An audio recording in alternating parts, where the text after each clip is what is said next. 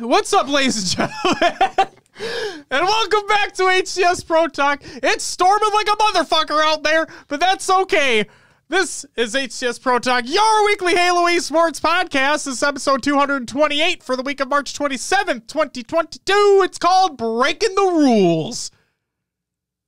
Because, FACEIT broke their own rules. Can't wait to talk about that. That's going to be fun. My name is Josh, aka JK Fire. This week I'm joined by the man who ate not only Arby's, but also mac and cheese, Will, aka I'm Mr. Mayhem. Will, how are you doing? Well, he's also in a Podcast Evolve hoodie, which is pretty dope itself. So, Will, how are you doing on this Tuesday evening, not afternoon? I'm full. Wait, what? No way. You're full? Yeah, you know, I was on my way over, needed to get dinner, so I picked up some Arby's. I got here, and you're like, you want some mac and cheese? I can't turn down mac and cheese. So, here we are. The man's a fan of the mac. Yeah. I'm stuffed. I'm ready to do the show. Well, Yeah. do you want to know what's coming up on this week's episode? I'll just ask you how you were doing. Oh, I'm all right. right. You want to skip ahead? Sure. I'm tired. But I'm hanging in there, man. You know, just living the dream, as us Minnesotans say. Great. Apparently that's the thing, like, we always say, is that we're living the dream. Yes, to hide our disdain for life. Right, but but what is that dream? That dream must be pretty shitty. Like, if that's what we're living. No, it's the sarcasm of you. Oh, sure. Living the dream when it's... Living my best life, said no one ever. All right, on this week's episode of the show, we have players and teams are invited to the HCS Kansas City Major. One of the greatest game comebacks in Halo esports history, at least that I've seen. Rules written are not followed by those who wrote them. The return of map legends. It's going to be for Recharge. Stay tuned for that. It's going to be a good time. Halo's future. The next CDL Major is on the horizon, and of course, we round things out with some video games. So without further ado, Will, let's just jump right into some competitive news. Tournament announcement by SWAT Nation Dark. SWAT Nation Dark presents Spring Fling Swipers. No swiping. No swiping. Halo 5 co-ed tourney with a $250 prize pool. Registration closes on April 8th at 7 p.m. Eastern. Tourney is on April 9th at 2 p.m. Eastern. Then we have an old school Halo tournament announcement.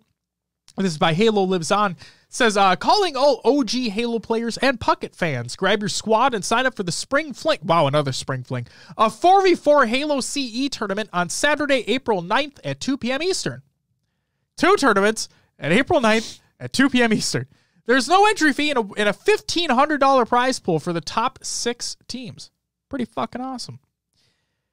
Talk about awesome. We have the AT&T Annihilator Cup announcement. This is by AT&T. 20 streamers, 5 games, one of which is obviously infinite. Otherwise, we wouldn't be fucking talking about it on our show. And 1 winner. The AT&T Annihilator Cup is back and bigger than ever. Watch live every Friday in April at twitch.tv/ATT. Not AT ampersand T, just ATT. ATT. Yeah, ATT. Halo Data Hive gets an update. By Halo Data Hive. I've updated the tournament detail pages with a standings tab. Under this tab, you can see the current standings for each pool. Also, if you click a team, the row will expand to show the player's stats. Who doesn't fucking like stats? Wow. Will. Owen Wilson, you like stats? Yeah. Sick. Halo.api gets an update by Halo.api. A new !stats command has been added to the Twitch bot. This includes stats PvP, stats ranked, and stats social. So if you want your stats, which we just talked about how awesome stats were, you can get your stats with your stats. And finally, an update coming to Europa Halo production tool. This is by Tepic. He states, continuing to work on Europa Halo's production tool with Twitch integration, producers will be able to timestamp the start of a match, then each game of it will be automatically marked as well. It'll make it easier to cut and edit VOD, plus the groundwork for auto polls and predictions, which is pretty fucking sweet. That's it for the competitive news. Your upcoming tournaments of the week presented by NoobCombat.com. Check out NoobCombat.com for all the Halo esports needs. and some merch if you want to buy that. And don't worry, we still have in the back of our noggins the fuck you Maddie and the fuck you Josh shit. So just, I'm not saying that it's going to come out, but like stay tuned maybe. Who knows? It would be pretty funny though, Just think about that for a second. Like legitimately. You see somebody walking around with a shirt that either says like just huge, fuck you Maddie or fuck you Josh, right? Because not a lot of people are named Maddie. Yeah. I mean, I know he's not named Maddie, but like Maddie runs. Right. So just think if you had a shirt that said fuck you Josh on it and you're walking around town and somebody is named Josh. Like, hey, fuck you too. Like, what? Oh, not you. But yeah, but also fuck you. So, I mean, it'd be funny. But daily tournaments that are taking place, UMG daily tournaments and First Blood daily tournaments. You can go check those out. Tuesday, March 29th, that's today, the Halo Rec League FFA series and something I forgot to put in here, the Money Tuesday. I think it's the show match today. Fuck. Either way, it's like it's happening tonight. So like tune in, It's fucking it's good shit. It's good shit. You know what I'm going to do? I'm going to look it up. See, I was hoping it would be in my notifications, but it wasn't. I feel like an asshole. Money Tuesday mid-season invitational partnered with First Blood. 4-team single elimination tournament, $1,000 winner take all, and it'll be Pyretic and Evolving against I think Vemzy and Hillbilly. I think Reminiscy is Vemzy, I think. Playing on a Smurf. Whatever. And then Booba Dooba and Falcated and Bound and Renegade. So there's going to be some fucking sweaty matches in there. Get excited. I'm excited. You should be excited. Excuse me, too. Wednesday, March 30th, the Knights Arena Weekly Halo Infinite 4v4. On Friday, April 1st, we have the LFTG Halo Infinite 2v2. On Saturday, April 2nd, we have the EGL Halo Banished Cup and the Advanced GG Ladies Halo Infinite Draft 4v4. On Saturday, April 2nd to Sunday, April 3rd, we have all four, the HCS Open Championships for Mexico, Australia, New Zealand, EU, and North America. And the top 2 teams from each region get travel coverage to the HCS Kansas City Major. So that's pretty fucking awesome. And then on Sunday, April 3rd, we have the Hawks Halo Infinite LATAM 2v2. So go check all of those out. And you can find everything that we just talked about over at noobcombo.com. You can also check out noobcombo.com for all your Halo esports needs. Fuck you, Maddie. Will, what's the next segment that we got? Rostermania! Yes, some Rostermania. Some changes going on. We'll start with Quadrant. Nurex moves to head coaching, and Shad is added to the active roster. Yes. So making some moves there. Status Quo has some changes. Is it Nesty and Clutch with a Z added to the active roster? Wes isn't getting back in there, but no, different Clutch coming along. He's not teaming up with Flame? No, not happening. That'd be fucking hilarious. That would be something, wouldn't it? Oh my God. Clutch just announced. Well, I mean, wait, he'd have to wait till season 2 though, because he works. You worked with. Yeah. So he could. Yeah. Anyway, last team here, J-Lings, Morga, Cristola, Septic, and Quad. Yeah, they got picked up. Good on the boys. Yeah. That's all we got for Rostermania. Before you get into the tournament league recaps, I just have a few scrims I want to go over with you, Will. On March 23rd, Will, FaCEIT went up against Space Station Gaming. FaCEIT went 7-6. It was 7-6. Are you saying there's hope for Space Station? That or it's dark days for FaZe. I don't know what the fuck is going on there. A scrim's a scrim, right? We talk about it all the time. It's not an end-all be-all situation. Right. But I wanted to point that out because I'm like, every once in a while a scrim just sticks out to you, and you're like, oh, that's a really close score for something that probably shouldn't have been that close. So there's that.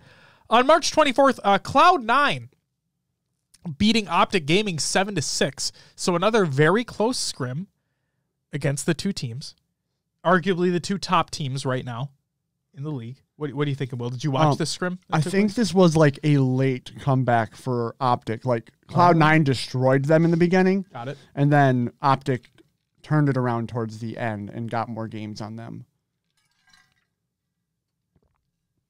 Well, Kansas City is a month away. Yep. So we'll just have to wait and see. Scrims are cool and all, but it doesn't equate to anything unless it's on land. And we really, Kansas City will be the test to see what the fuck is happening at this point. But speaking about FaZe, March 25th, Complexity tied 5-5 against FaZe. So, again, I don't know if that was good for Complexity. They did win that Open Series event, which was pretty dope. Yeah. But, I don't know if this was good on Complexity or, FaZe dire straits, Nothing against Complexity. They clearly have proven that they are valid opponents. They're worthy opponents because they did take that Open Series event that week. So there's that. There's just something going on with FaZe where it feels like these scrims, because when I've tuned into Snipe Down playing with his teammates. Yeah. And it just seems like it's more like, it feels like they're playing matchmaking. Like they're not trying actual, maybe they discussed it beforehand, but just something's not clicking there. Right. And we're going to talk about, you're going to go through the tournament recaps where, I'll just say normally, where FaZe did do well. Yeah. But this brings it back to you'll talk about it, but it was an Open Series event where realistically 3 of the upper teams were in it. So, and when I mean upper, I'm not talking about I'm not talking about an Optic or a Cloud9 or a Sentinels or anything like that. I'm talking about top 4 through 6, top 8, stuff like that. So we'll see. But yeah, I'll let you get to that because that's all the scrim recaps that I had. But if you guys want to check out all the other scrim recaps that took place over the course of however fucking long you want to look back, go to HaloDataHive.com. It's good stuff. It is great stuff. And he just keeps fucking updating it with more shit. So if you like stats, go to HaloDataHive.com. And the scrims are on a per region basis as well. So they have scrims for all the regions. You can go check them out. Do so. Tournament results as well. Series results, series breakdowns. As long as Halo Data Hive is able to get the gamer tags that are being used, then he can get the stats for you. So that's really fucking cool. But Will, what do we got for the tournament league recaps for the last week? We'll start off with Halo Rec League FFA series. And here's your results. Your week 2 leaders tied for first is Evil Fud and Paradise. Tied for third is E7's Infinite, Supermain, V Finessed, and Sky Blaster. Tied for 7th then would be Exotic Sniper, Mr. Achex, Troll Seth, and then in 10th place is Elite Instinct. Very nice. Next series, we have the HCS FFA series, and we'll start with the Mexico results. In 4th place, we had Grimsy. 3rd, 2 Television. 2nd, Lure. And 1st, going to Magica. Out of Australia and New Zealand, in 4th place was Jordan. 3rd, Slays. 2nd, Sways. And 1st, CR Aleo. Slays and Sways. Out of EU, in 4th was T-Banged. T-Banged! 3rd, Snipe Drone. Oh, baby. 2nd was Glory GG's. And 1st went to Shady. Okay. You keep going. I need to see if we added that name to the list because if that's not on there, it fucking needs to be. All right. For North America, in fourth place was Bopster, third Nesty, second Gunplexion, and first Porky J. It is on there. Awesome. Thank God. Next tournament here, SLG and First Blood 4v4 results. In third, fourth, we had Team American Sniper, which was Mose, Clonely, Mista, and So Snaky. Other third, fourth place team was Cinta Negra, which was Gory, Sabrio, Cyrax, and Elali. Yeah. Second went to Invictus, which was Yale King, Lasco, Felonies, and Sports Better. And then first went to Team OEX. It was SLG, Sika, Chicken Legend. Next up, Esports Arena Series E Open Night. In third place, we had Team Torrent, which included Filthy G, Aperture, Hotshot Ghost, and Huss. Second went to Incognito, Cycle, Carmea, Neuronical, and Piggy. And then first went to Team Pioneers, Talik, Soul Snipe, Druck, and Manny. We had the Esports Arena Series E Pro Night take place as well. In second place was Xset, Kratos, Suspector, Mental, and Suppressed, if you don't remember. And first Pioneers, Soul Snipe, Manny, Druck, and Swish. Next up, we had Oath and First Blood 2v2 results. In third, fourth, we had Meat Shields, which was Divine Damsel and Manny. And also Team Malicious, which was Malicy and Titan. Second went to Hatred, which is Hativ and Minds. And first went to Sape Doubles, which was Seven and Kid Nasty. Next tournament here, Knights Arena Monthly Halo Infinite 4v4. Third, fourth place teams was Anomaly and Door, which included Mudshot, Perjury, Synox, and FPS, and then Team Canduro, Diru, which included Breaking Shot, Ret the Sweat, Shokoi, and Bid Teaches. Second place went to Pioneers, Druck, Soul Snipe, Talik, and Manny. And first went to G2 times FaZe. Was Sab, Falcated, Boobadooboo, and Bound. Sometimes like autocorrect is just like super aggressive. Yeah. And so when I try to type out Talik, it's like talk. I'm like, no, Google, I know what the fuck I mean to say, and it's not talk. I am noticing Pioneers just getting in a ton of these tournaments here. They are. They had a couple different people in their lineups, but yes, overall, yeah. Next tournament here, First Blood and Shady's 4v4 series. In third, fourth, we had Our Boys, which was Psychian. It's Scion. I'm an idiot. It's Scion. Okay, there's an extra. Okay, it's Scion 2.0. Yeah. Monkey and Juan. Next team in third, fourth was BRC Hashi, which was Frankix, Zen, Maester, Zoro, and Silex. Second went to Young Cretans. This was Nullsect, Exude, Ramses, and Scuffy. And first went to Cat Smile Gaming. It was Outcast, Epi, Glory, and Marine. Next tournament here, Community Gaming Halo Infinite 4v4. In fourth place was the Wannabes, Jaren, Nox, Scoot, and Synox. Third went to Anomaly Gaming, Decliner, Rails, Truth, and Batmain. Second went to The Hand, which was Sylvanic, Exiode, Facti, and Bepix. And first went to Incognito, Piggy, Carmea, Cycle, and Neuronical.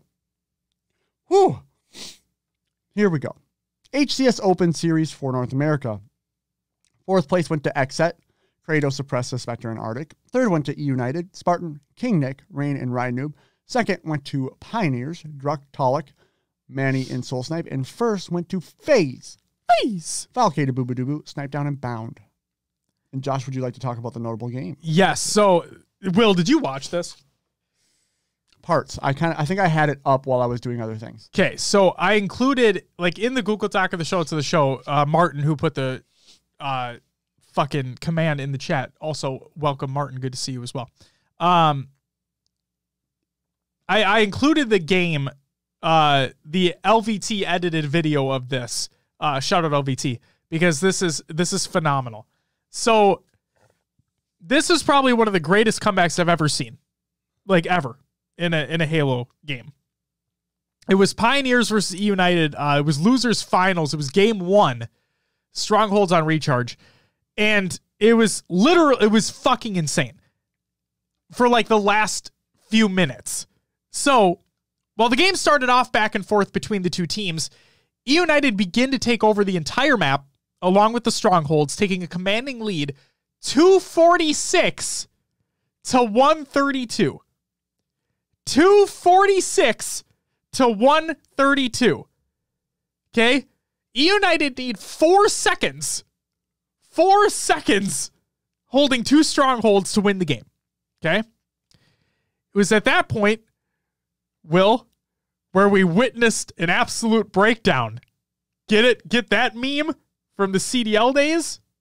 Oh, we're witnessing a breakdown. Yeah. Oh, no. Yeah, oh, no. I brought that back. Woo! Sorry, Optic. E United only needed to control 2 Strongholds for 4 more seconds, but the Pioneers squad had other things in mind.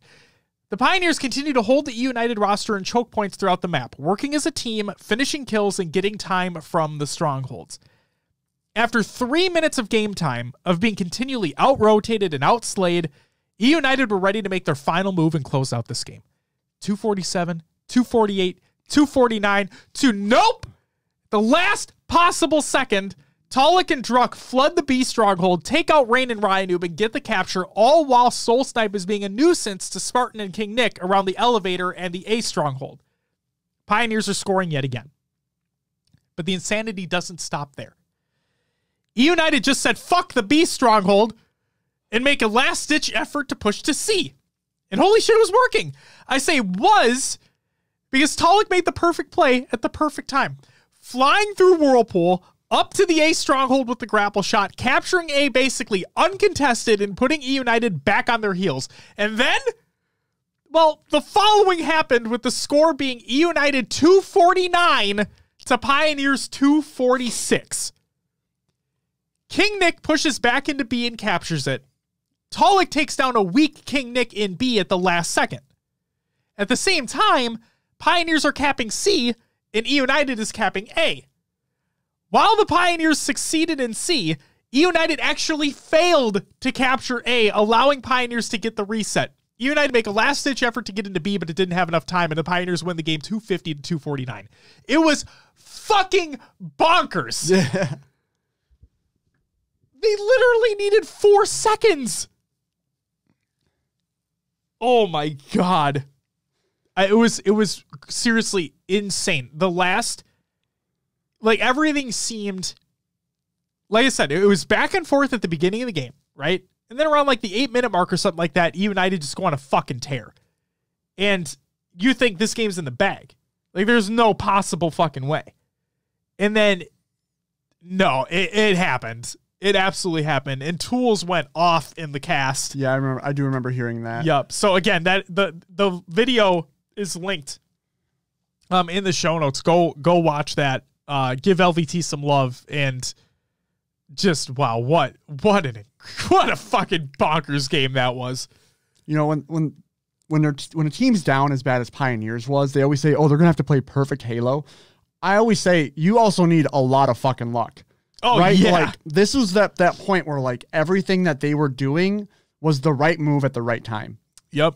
And, you know, you can decide to push a certain side of the map and the team just completely is not rotating that way and it falls through, right? This is where every call they made and every move they made was just perfectly worked to their advantage.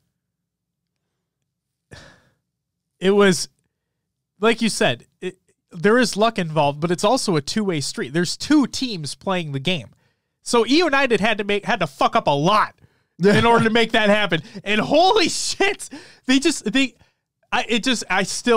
in the back of my mind that they literally needed 4 seconds. Sure. 4 seconds. A desperate 1 point and and then they only needed 1 point at one point in time. It's like, and they just couldn't close the game out. Go watch that video, please. Go watch that video. It was absolutely insane. All right. Believe it or not, we have more tournaments to talk about as well. We'll go back to LVT's Money Tuesday, open number 5. All right. Oh, he's drinking. He's not going to do the Mambo number 5. Mambo number 5. In third, fourth, we had team last second, which was Ampium and Struggle, and then Meatheads, which was Gunplexion and Claytron. Second went to Timbers Esports, Pool and Bullet, and first went to Exceed, Evolving, and Pyretic.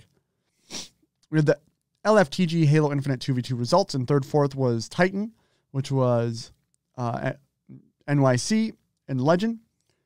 Also Villains, which was Demon Sue and Persecute.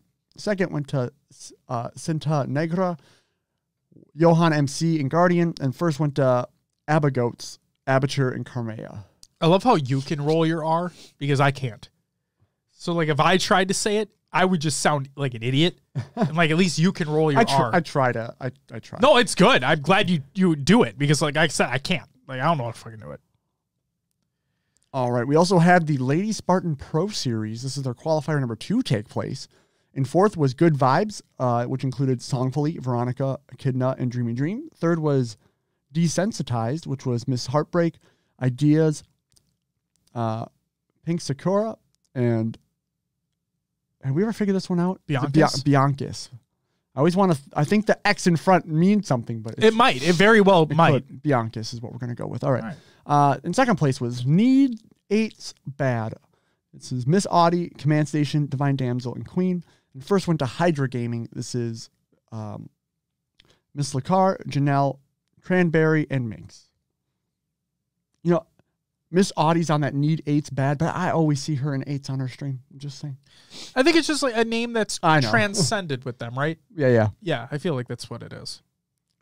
Next tournament, Louis V Titans Money Tuesdays 2v2 tournament. In third, fourth, we had Sarium, which included Nexisar and Struggle, and also Hatred. I had to move my cursor. This was Hativ and Mines. And second went to Exceed. That included Evolving and Pyretic. And first went to Halo Reach Sweats. This is Hillbilly and Vemzy with a new name. So I think it was Vemzy. I think that's what people were saying in the chat. And yeah, I think it was Vemzy playing under a Smurf. And then I don't know who Hillbilly is. But the thing that I find funny is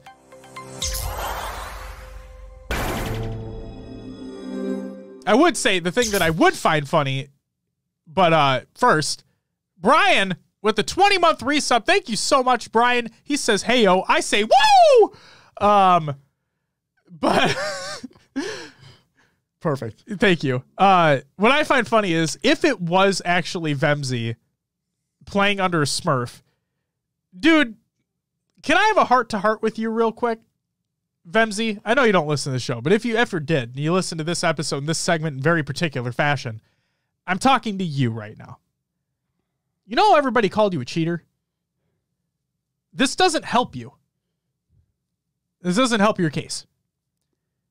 So, I mean, it really doesn't matter in the grand scheme of things. Like, people are going to think you what they think you, right? You can say whatever you want. You can do whatever you want, but people are going to have that preconceived notion in your mind. Yeah. I'm just saying, like, to maybe help your case, and I'm not saying we have preconceived notions. I'm just saying what I see, right? But if you want to, like, kind of quell those thoughts a little bit, you know, play under your actual tag, man. It's not difficult. You just sign into the other one, right? It's it's just you pick the profile. Simple. You know, you just turn on the Xbox, you go to your name at the top left, and you click change profile. Boom. Vemzy. Done. Potentially a cheater. Who the fuck knows? But no, in all seriousness, he was called out a couple. If it was Vemzy, he was called out a couple times on the stream. I'm just gonna say, it can only help you if you're playing on your original tag. But you guys were popping off, so congrats on the win. All right, next up. Jeez, there's more qualifiers, people. Yeah, but these ones. These are cool because with these, the winner of each of these FFA get coverage to get their tickets for KC. Stamps just to go to lob KC. To them. Yep, just all right. So yes, it's the HCS Kansas City Major FFA qualifier number 1, and we'll start with Mexico. So your runners up, 4th through 2nd, in order: Dragoon, Sentry, and Johan MC. And runners up. in order. Yep. Like, no way. Fourth to second. And in first place, getting their ticket stamped to KC is Grimsty. There's a T in there. There is a T. There's no X at the beginning. Thankfully. Throws me off, man. Who knew? For Australia and New Zealand in fourth through second, Sways, Aleo, and Bandit, and stamping their ticket to KC is Jordan. Easy name. Love Thank you. For EU in fourth place, Hercules. Third was Glory. Second, Blizz. And first place going to KC is Mighty. So here's my question. So Jordan makes it from Australia, New Zealand. What happens when the admin starts calling people over? Like, what if somebody's there named Jordan? Oh, yeah. And they just forget that it's based off gamer tag? Like, Jordan oh, to shit. Station 4, yeah. How many Jordans are popping up at Station 4? That's what I want to find out. Stupid joke. I'm sorry. Whatever. All right. And then for North America, fourth through second, Perjury, Gunplexion, and OG Halo Noob. And going to KC is going to be Reburst in first place. Very nice. I don't say it in this episode for upcoming tournaments because it's next week on the show. Like, it'll be when we're recording. But Monday next week is the second qualifier. So, again, another 4 people will be invited to KC. So, we'll talk about that next week. All right. And here we go. We'll go to the HCS EU Super. In fourth place was J-Lings Esports. This was Morga, Quad, Septic, and Cristola. Third went to Quadrant, SLG, Fragger, Chick, and Shad. Second, Navi, Respectful, Jimbo to Foxy. Oh, there it is. And Kimbo. And first went to Ascend, Shady, Snipe Drone, Legend, and Sick. I will say, I was rooting for the underdogs Navi in that grand final. They didn't perform the way everyone was rooting for them. Just someone to knock off the Kings, you know? Yeah. But that's my question. Like, can anybody beat them? And what, they took off 2 games, 1 game? Two? No, yeah. I think 2. Yeah, I think 2. Yeah. I think 2. Right? 2? Sounds about right. Sure. Either way, didn't go to a bracket reset, that's for sure. And then it does say here, or what did happen, J-Lings, Quadrant, Navi, and Ascend earned tickets to the HCS Kansas City Major. So we'll see you all there. Fuck yeah. And then for those, we talked about it earlier, but just scrolling up real quick, the Open Championships that are going to be taking place this weekend, again, in addition to those 4 teams from EU, another 2 are going to get travel coverage to KC. So it's going to be a good time all around. I think a lot of good competition is going to be coming out of it because, as we've mentioned before, as Heinz clarified, teams that already have earned travel coverage are not able to compete in these Open Championships. So it's going to be a lot of teams vying for that final spot, right? Yeah. So I think a lot of teams are going to be coming out with the best that they got. And yeah, I think we're going to see a lot of top AM or realistically top professional squads coming out of it that, I mean, obviously aren't in those already invited teams. So it'll be a fun time. Can't wait. All right, Will. You ready for the topic? Yeah. Don't sound so excited. Oh, shit. Perfect timing. Justin with the 15-month resub, bringing the woos in the chat, baby. Before we get into some bullshit. All right, let's move on to our topic. Competitive integrity, the HCS EU Super. Okay. So before I even start talking about this, Will, I just want to throw this out there. This was in game 3. Okay, so this was Quadrant versus J-Lings in the loser bracket semifinal. So loser goes home. This was game 3. It's a best of 5 series. Okay, and the series was already tied 1-1. Okay, so this game was not a deciding game in the series. Yep. Okay. There's a reason why I'm mentioning this at the forefront, because we talk about it all the time. Just because you lose a game doesn't mean you lost the series right away, right? It's what you do as a team to get yourself out of that rut and fight your way back through the series and try to win the series, right? This was not a deciding game.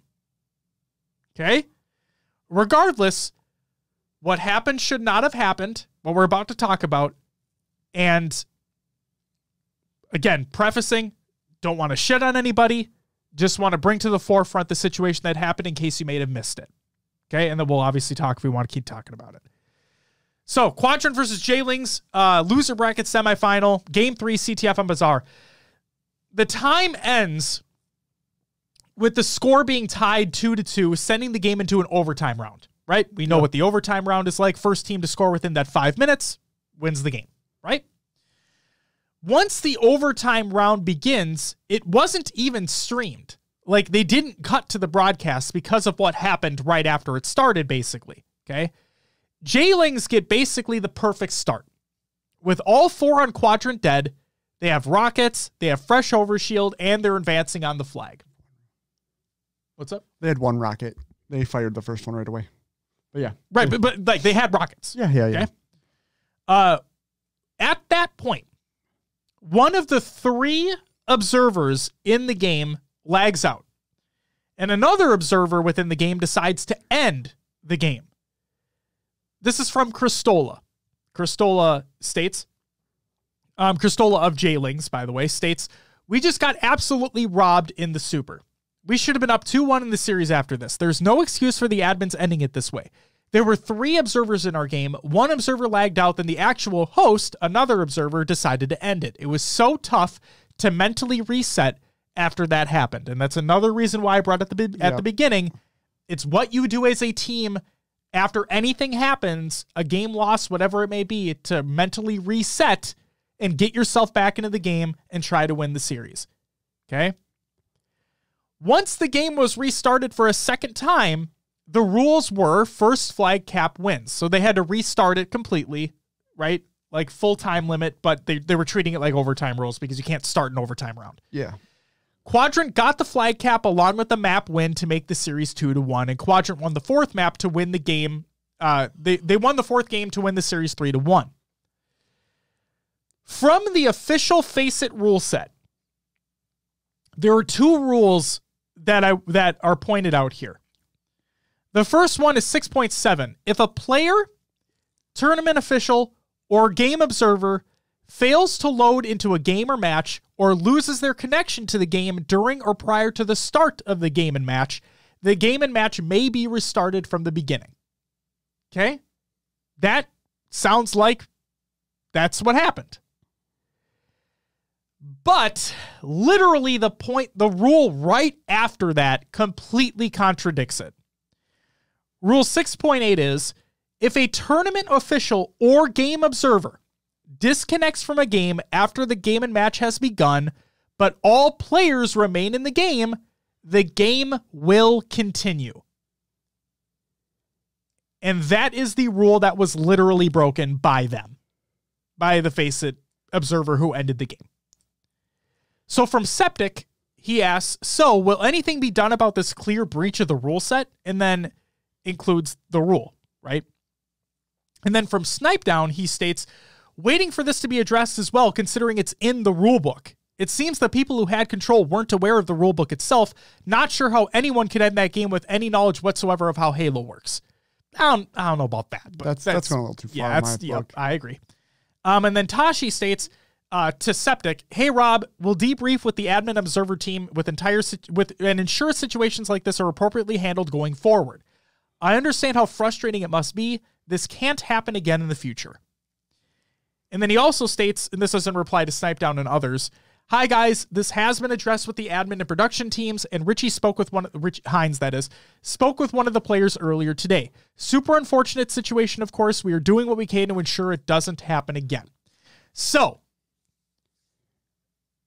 that's the situation, right? A clear rule was broken by the observer within the game based off of 6.8. 6.7 and 6.8 completely contradict one another. Not really. I mean, they literally do. No, because one's talking about prior. 6.7 is game observer fails to load into a game or match, loses connection to the game during or prior to the start. So, like, they're talking about, like, during the start or prior to the start of the game. Sure. That they may restart. Yep. This one says after the game has begun. So, realistically, they're That observer lagged out at the start of an overtime round.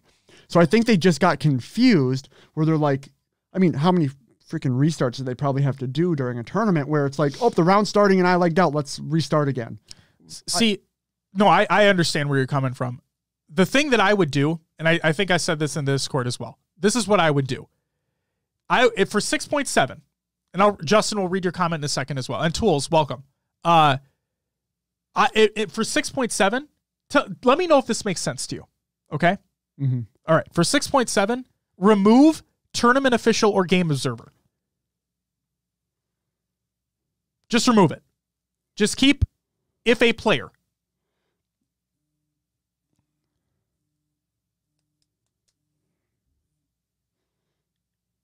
Everything okay? Yeah. Okay.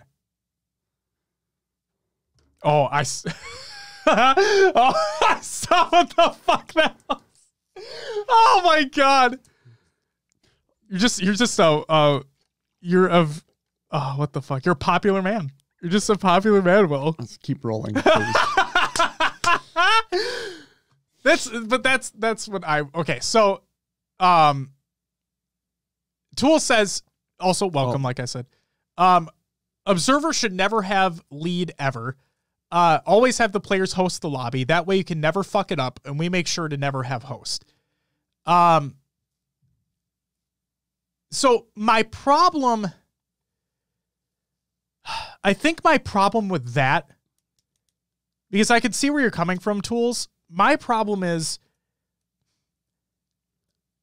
in the online environment, right? Is the point of them observing, and again, I don't know, I'm just asking, is the point of them observing to have like a neutral host?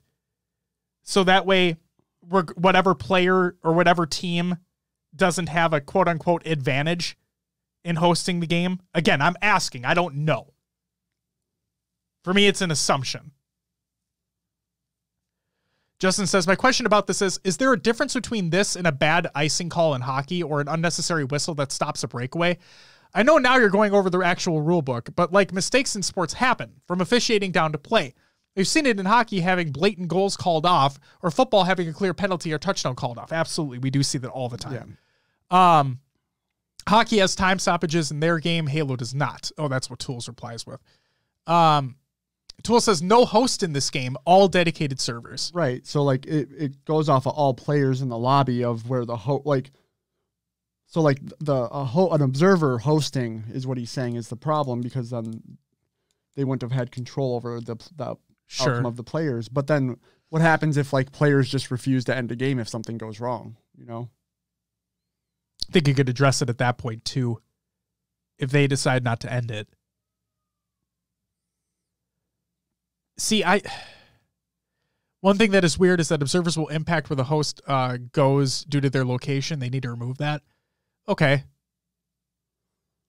Like the observer connection should just be the observer connection to whatever the host is off the players.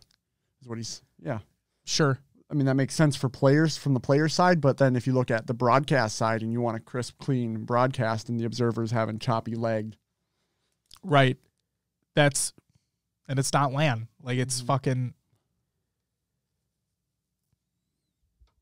All I know is that based off of reading the rules, I like what you were talking about, Will, with the during or prior. It's when I read 6.8, they literally didn't do that. So Tashi addressed it. Clearly communication needed to be set. I don't know if they're going to modify the rule book as it stands. This was FACEIT's rule book, by the way.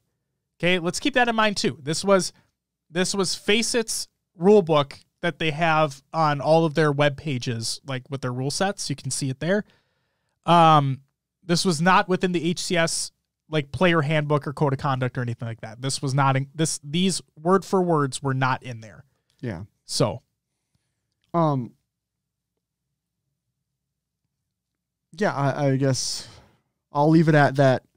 Just mistakes happen, right? Like, not everything is perfect. This observer should have let the game run. They didn't. I totally get that they're in hours long of a tournament, right? And that I'm not trying to make excuses, but how easy could it have been that they thought that an overtime round was the start of a game, like have been doing all day, and one person legs out and they're like, okay, we're ending it and just restarting it like we have been all day, not, just not making the mental connection. Now, should they? Yes, because they're the oversight of the tournament. They they're there to uphold these rules. But, competitive integrity. Let's say mistakes happen. I mean, I think people forget how easy it is to make a mistake. Right. And yes, we want the best thing for Halo, and this doesn't help. But like, they still had their 5-minute overtime. They still had game 4. It broke. It's game 4 and 5 if they would have won. Yep. They say, it was hard to recover from this. That's their fault. That's not on, like, the team should have been able to go, okay, let's do it again. Let's have something. Let's change it up just a little bit, do it again, and get recontrol. Yeah.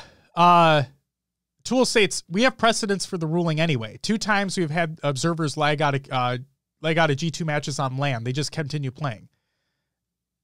And he says, mistakes happen, but making sure you have fail safes in place so that your ass is covered is what they should take away.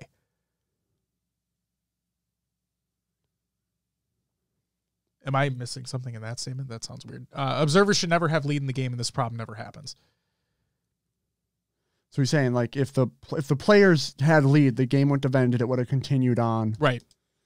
Because it literally wouldn't have been ended. Because the host observer ended it. Yes. Justin says, I just saw how disrespectful pros on Twitter were about this, and it irked me. Don't get me wrong. I've cussed out some refs in my day, but like, it's being addressed. They'll try not to make the mistake in the future. All my coaches would say the same thing. Mental toughness. Sucks that it happened, but you got to be mentally tough. And again, part of me agrees with that too, because it's what the shitty thing is that it happened, right? Yeah. We can't go back in time. We can't change it. We can't fucking what was the blatant missed pass interference call that, like, the Saints or whatever complained that they would have gone to the Super Bowl if that was called on them, right? You go back and you look at that play, you're like, that was literally blatant missed pass interference. Like, the dude was rocked off the sideline and there was no call. And yeah, you can look back at that type of situation. Well, who's with this? I don't know if you saw. They had Overshield. In this game, I don't feel like Overshield's as powerful as it used to be. No, it's not. They had one rocket. Yep. And they were running the flag double doors. Now, when you run the flag on staggered respawns, the other team is most likely going to spawn basement underneath rockets, and maybe on the 50-yard line somewhere. Who's to say that flag run doesn't get stopped right there and it flips on them anyway? Right. It's the same thing about that blatant missed pass interference call. Like, let's say you did call it. Mm-hmm. There's still time left in the game for you to fuck up. Yeah. It's not saying you're going to automatically win the game. I'm not trying to be against jailings right now. No. Right. It's just a shitty situation. Yeah. But at the same time, you look at it and you're like, okay, if you got that flag cap, yeah, you're going in with the momentum in game 4, but you're not guaranteed to win that game. You're just not. Yeah, you're going in with the momentum. You're going in with the mental toughness. But if you weren't able to regather yourselves after the shitty situation that took place, for lack of a better phrase, you don't deserve to be there. Like, there's a difference between, like, this is why you see, when we talked about Sentinels back in the day, CLG Optic Talks, right? We talk about Cloud9 now. Like, you talk about Ascend now. You talk about the Chiefs now. You talk about Pittsburgh Knights now, right? Everybody in their respective regions. It doesn't matter if they go down a game or two. They take it back. And they win the fucking series. And again, this is nothing against jailings. It's a shitty fucking situation that happened. But you can't go back and reverse time. And people are saying, oh, they should at least get, like, the $5,000 that they were robbed. You don't fucking know that. Yeah, there's still 2 games to play after that. Exactly. You don't know. You don't know if they're going to win. You don't know if they're going to continue on. You just don't know. And then the other people are like, you could at least give them $1,000 for their troubles. It's like, I get it, guys. It sucks. Like, my thing is, think about if this was the World Championships, right? And this is a $100,000 tournament that took place. Like, let's keep that in mind. There's a big chunk of change on the line here. But like, if we're thinking grand scheme, right? This is at Worlds, and this was on LAN, for fuck's sake, right? And this happened. You would hear an uproar from the crowd, but what are you going to do? Yeah. You literally cannot go back in time at that point. You can't change what happened. No, it sucks. Well, I get it. Yep, it's been addressed with the admins of FACEIT by Tashi himself and Hines. Yep. There's nothing left to do but move on from it and learn from it. Right. This is my other thing too, is like, you could, let's say you do give them prize money, right? Not for the place that they earned, right? Yeah. Actually, let's read this first here. We'll see you later, Tools. If you're already gone, you have a great night. Enjoy the twos. We'll be watching when we're done. You best believe it. Justin said, absolutely bring it to light. That's right. But once it's addressed, move on. You may not like the outcome, but you got to buckle down and play your game. Obviously, if they won, we never hear about this, but they lost and feel like they got robbed, which they kind of did, but shit happens. Also, controller disconnect costs reciprocity $50,000 or whatever the prize pool was. Right, and that wasn't like it, but at the same time, that controller disconnect wasn't like an admin deal, right? That wasn't like a rule break that was literally in your rule book. The rule was literally make sure you have a good cable that doesn't disconnect. You know what I mean? Right. Like, that's kind of was. And I was happy that Envy won. Don't get me wrong, but like, I felt for Spartan so fucking much because that's devastating. It's devastating, but it's just Jaylings. The only thing we want, and I'm speaking not only to Jaylings, but to the entire overall competitive Halo community, what our show is based around, right? We all want this game to be the most competitive it can possibly be, right? In terms of the competitive space. For those who enjoy social playlists and the campaign and everything, we do too. That's fine. I'm talking just to the competitive community right now. I don't want my fucking ass chewed because of it. We all want this game to have the most competitive integrity it can possibly have, right? We want rules to be followed. We don't want these situations to happen. But the fact of the matter is, and we talked about another situation before we started recording the show. Everybody's human, like Will said, right? Everybody is human. Everybody makes mistakes. I hate, because we talk about competitive integrity all the time on this show. It eats at me that this happened in the first place. Because Jaylings, you never know. You never know what could have happened, right? You very well could have won that game and won that series. But we just won't know. And that sucks. But what I can tell you is this. Like Will's already said before, it's to our knowledge, to our collective knowledge, it's been addressed, right? There is literally nothing that we can do except hope that it has been fixed. Voice your concerns respectively, of course. Like Justin said, bring things to light, of course. But at the same time, this is the beautiful part, Jaylings. And any other team that is competing in the HCS or community tournaments, whatever it may be, you always have another opportunity. And for Jaylings, your next opportunity is Kansas City. On LAN, against whatever team you face off against. That anger you feel, that feeling of being robbed, don't let it eat away at you, but just make something out of that. Bring that out into your skill of the game. Come out stronger, faster, harder, Kanye. Just come out like it's losers final, game 5, game 7, game 11, whatever it may be, 49-49 Slayer. Come out with that intensity every single game and prove that you belong there. Because guess what? If you don't prove that you belong there, no one's going to remember, to be honest with you. Just come out, make names for yourselves, prove the doubters wrong. Just make that hate into passion and come out swinging. Not literally, you know. Don't be throwing hands, but like, put it on the sticks. You know what I mean? Yeah. That's what I'll say. Anything you want to add, Mike Hit Will? Wasn't the hat this time, though. No, it wasn't. I actually smacked it with my hand. Will's throwing hands. Oh, wait, shit. Oh, no. Oh, no. Oh, no. Wrong, Will. Well, yeah. Yeah. I think someone mentioned it earlier in the chat, but like, sure. The amount of backlash that was on Twitter too is like, God.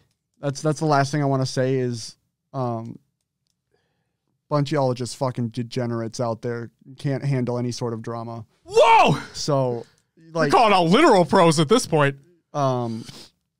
Yeah, it was handled. It was talked about. It's like the word pro should be out the window at this point because these are professional crybabies.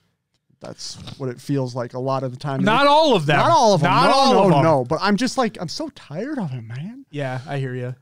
They all need fucking PR reps. Just take your fucking Twitters away. Use it for DMs between your teammates and whatnot. But goddamn, y'all are digging yourselves holes. That's the thing. That's the thing too. Is that like, I mean, I rant a lot on this show too, and I've said some things that probably piss a lot of people off. But the thing is, for me, it is disheartening to see a lot of people like just bitch about things and them thinking that the only way to get things fixed is if I keep bitching about it. No.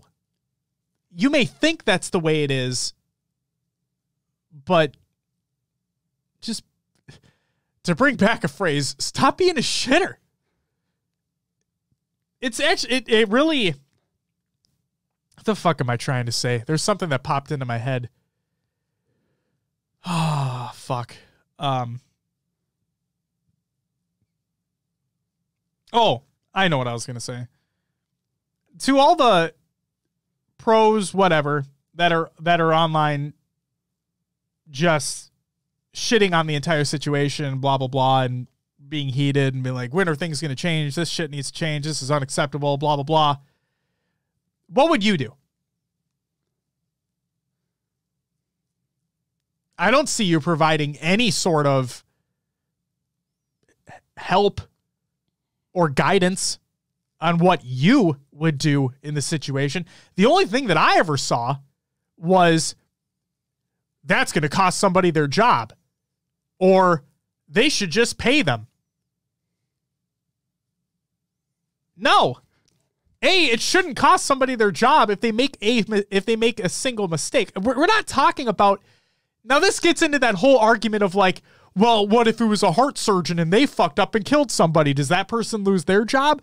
It's like, this isn't rocket science. People make mistakes. People are human. It doesn't deserve for somebody to be to lose their job over a ruling like this.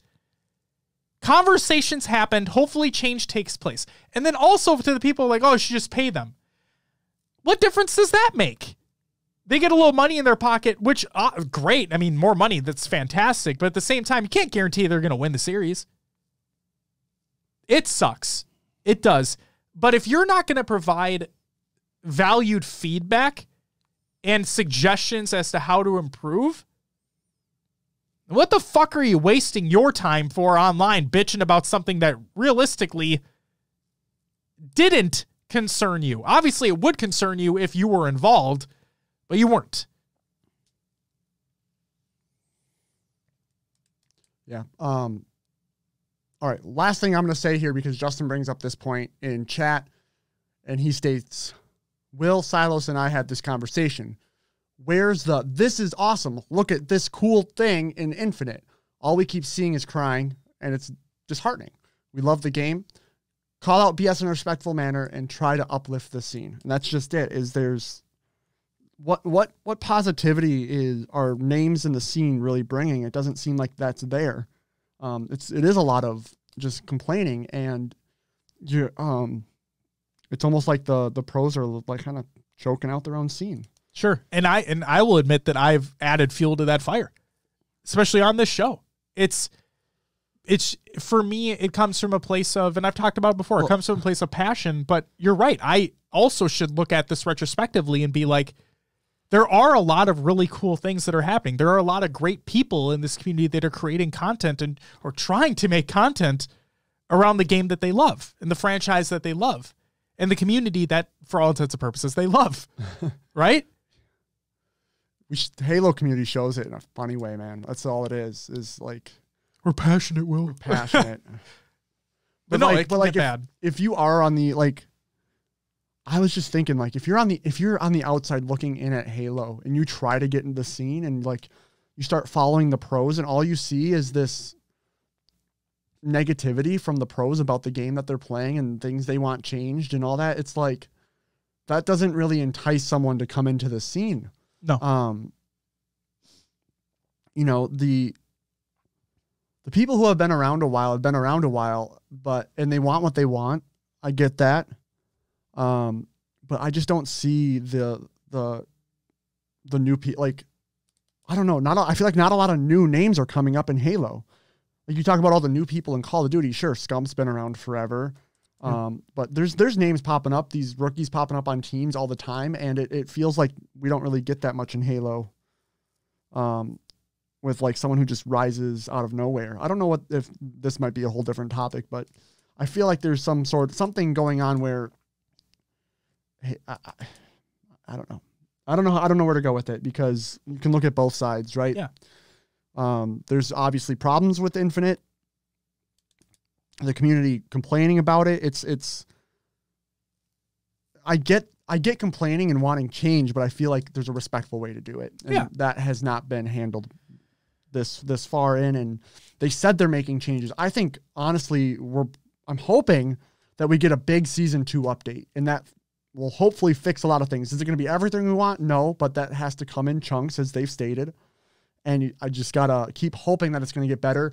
Now, if it's 6 months down the line, you know, we're in season 3 going into season 4 and things aren't looking to be changing, I can understand more feedback coming their way. But again, just feedback's a term to use. Feedback, yeah. A lot of screaming is what's going to come their way. Yeah, not from me. It is just like Justin said, it's disheartening to see all this crap be put out there about Halo when, like, I do enjoy playing. I enjoy the ranked games. I take it for what it is, like, and seeing everyone just go in on it sucks. Right. Justin says, Ubernick, Real Life Spartan, Lady Echidna, people like that are the light right now. And all the great podcasts, obviously. That's right. That's right. Like us. Yes. We're great. Yeah, thanks, Justin. Fuck everyone else. The best. Just kidding. It's rude. I know, right? I'm trying. I'm tearing down the community. So yeah, all in all, J-Lings, it sucks, but we can't time travel yet, so yeah, you gotta take it on the chin and come back stronger. That's what you gotta do, and obviously we just hope that this doesn't happen again. Because yeah, it sucks, but what are you gonna do? That's it for our topic. So yeah, ladies and gentlemen, it's been a little while. It's been a while since I've been singing this fucking song. Don't DMCA me. So our friends and partners over at Podcast Evolved, new website, by the way.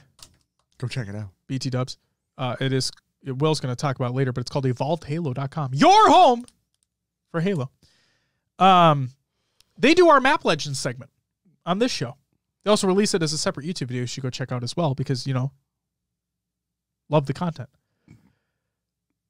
Well, it's time for Season 2 of Map Legends. And this time, it's all about infinite maps. But don't worry. We're not talking about Launch Site. That fucking garbage ass shouldn't be in SWAT, shouldn't be in 4v4 map. And no, we're not talking about Behemoth, which at one point was in ranked. God fucking knows why, I don't know. But it's been removed since. Also shouldn't be in 4v4, but that's the point. No. We're going to talk about an actual competitive map. Ladies and gentlemen, we are going to talk about Recharge. So, Will, without further ado, if you would be so kind to switch over the scene to Map Legends, and we're going to get going in 3, 2, 1, go.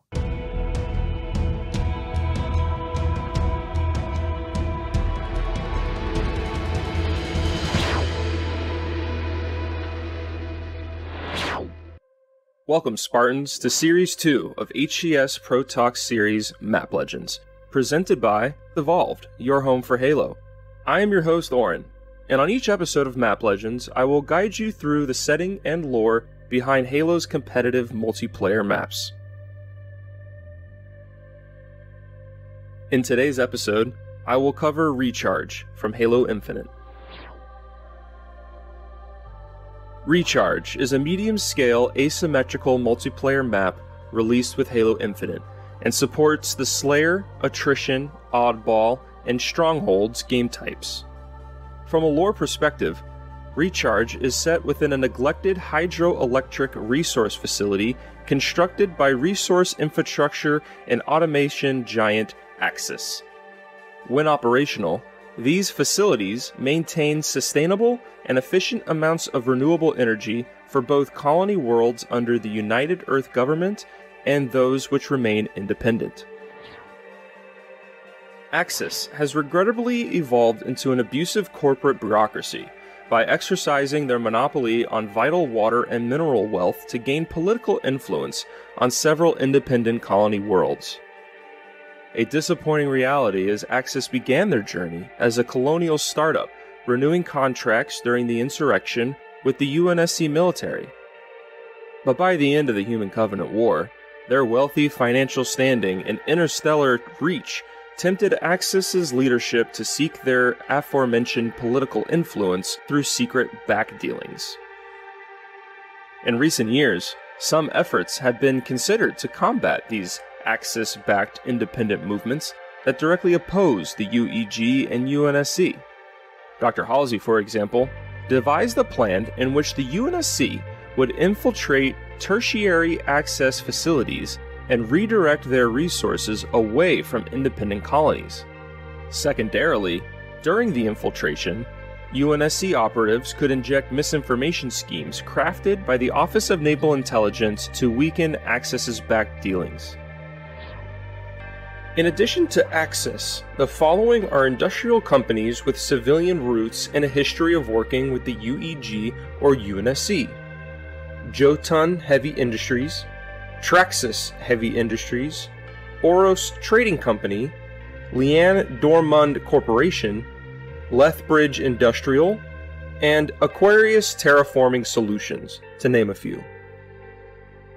To learn more about industrial, resource, and manufacturing companies, read stories such as Dirt from Halo Evolutions, Halo New Blood, and Halo Contact Harvest. To learn more about the contested relationship between the United Earth government and independent colonies, read Halo Envoy, Halo Last Light, and Breaking Strain from Halo Fractures. And that will do it for Recharge on this episode of Map Legends.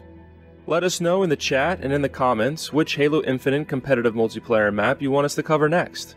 You can check out Map Legends Series 1 on Evolve's YouTube channel.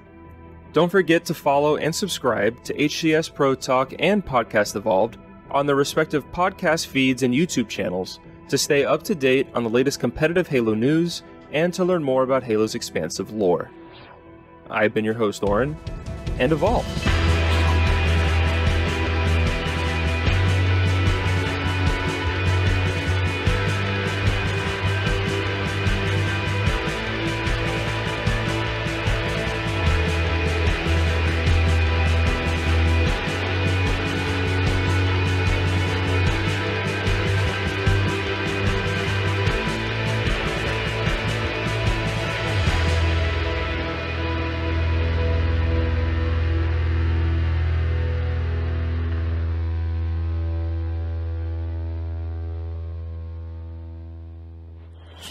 Evolved!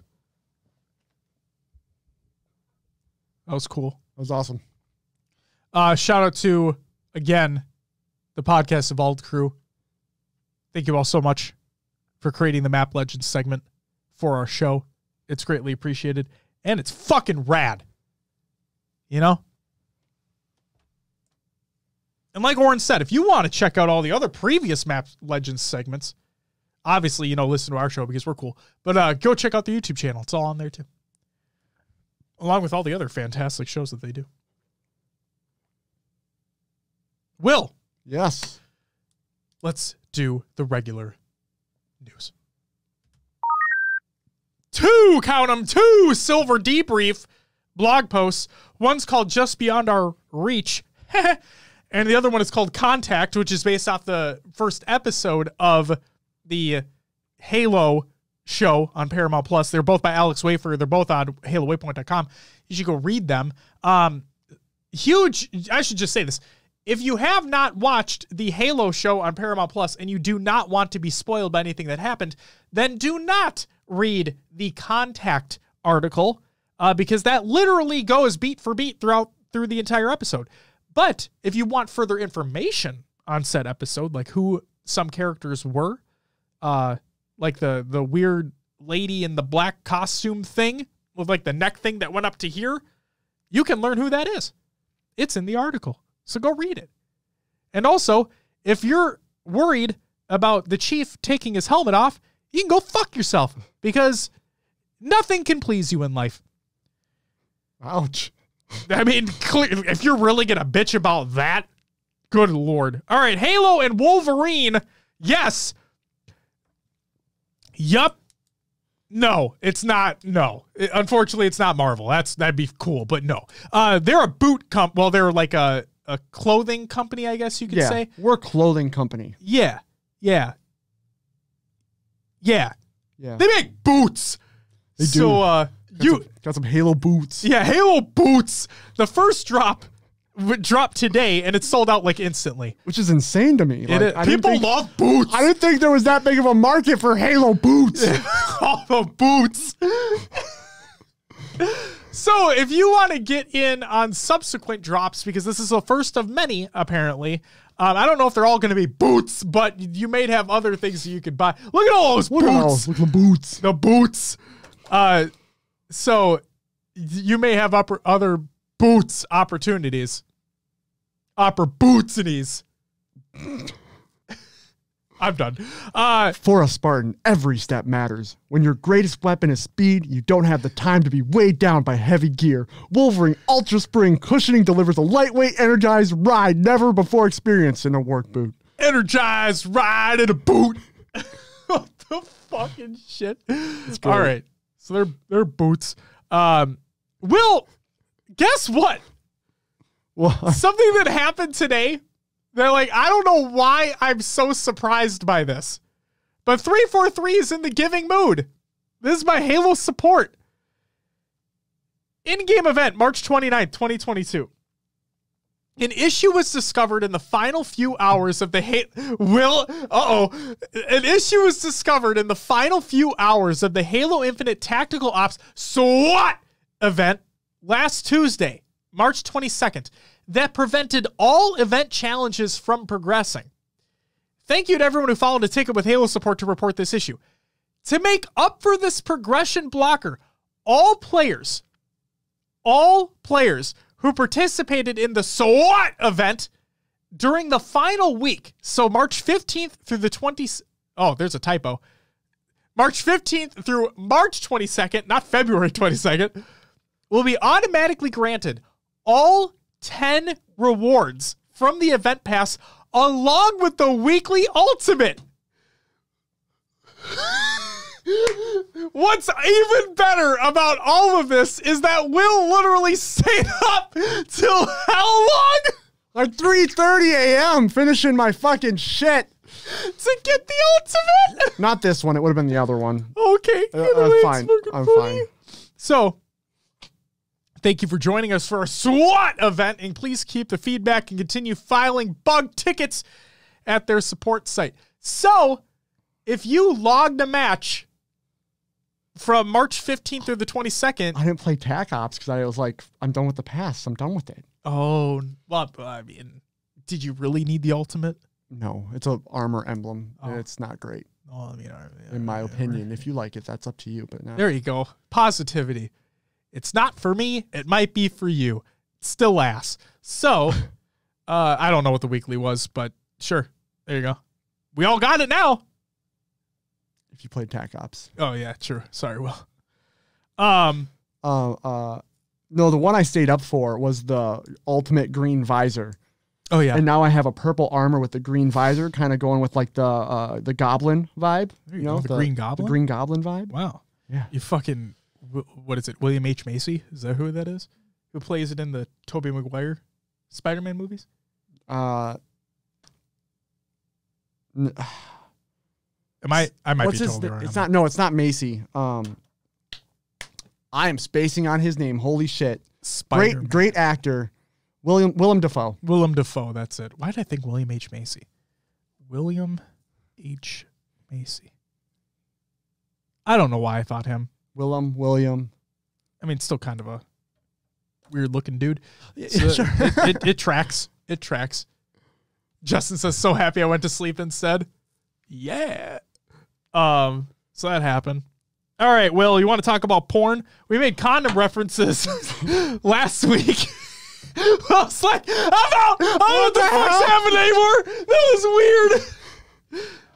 Well, remember how we had a lot of condom references last episode? Yeah, sure. What if I told you that Frank O'Connor literally references porn? What? Tying it full circle. Let's go. What? Let's do this. Inside Halo's Universal Aspirations. This is by Mike Hume and Gene Park of the Washington Post.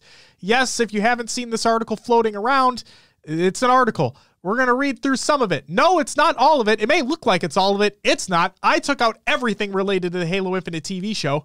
I mean, not Halo Infinite TV show, the Halo TV show, because there was a huge fucking section devoted to that, and we don't need to talk about that. So, by the way, if you want our 5-second opinion on the first episode of the show, we enjoyed it. Right, Will? Yeah. Okay, there you go. Frank O'Connor, franchise creative director for Halo, said he and his team have likely evaluated tens of thousands of proposals from a plethora of companies asking to work with the Halo IP. The potential partners range from promotional opportunities to novels to screenplays.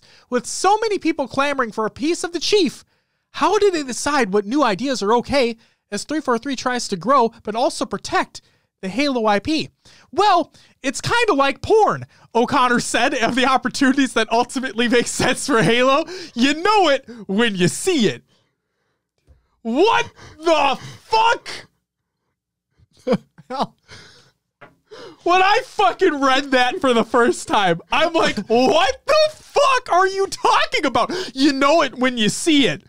Well, Frank, how much fucking porn you watching, bud? Like, what? You have a smorgasbord, a charcuterie board, a charcuterie board? Frank, are you okay, dude? Oh my god, dude. Frank's got a literal fucking charcuterie board of fucking porn. He's like, that's a good one. I know it when I see it. Like, oh my god. There's so many other analogies. Dude, I know. It's like the Nike logo. You know it when you see it. It's like Chiefs helmet. You know it when you see it. Or it's like porn. Just do it. Oh wait, that's Nike. Will's back from going to the bathroom. Real quick. Yeah, you fucking respawned back in the chair. That was a fucking dumb pun. Oh, yeah, let's move on. So we talked about porn. We no longer need to talk about porn. We're just going to move on. Oh, shit, now we're dropping frames. What is happening? What is happening today? Fuck! Yeah, we're fine. It's 1%. Yeah, it was weird. All right. Halo is currently engaged in its most ambitious expansion yet. A major multi-platform push the studio hopes will broaden the game's player base and introduce newcomers to the celebrated Space Odyssey. It's off the internet. Yeah, what the fuck?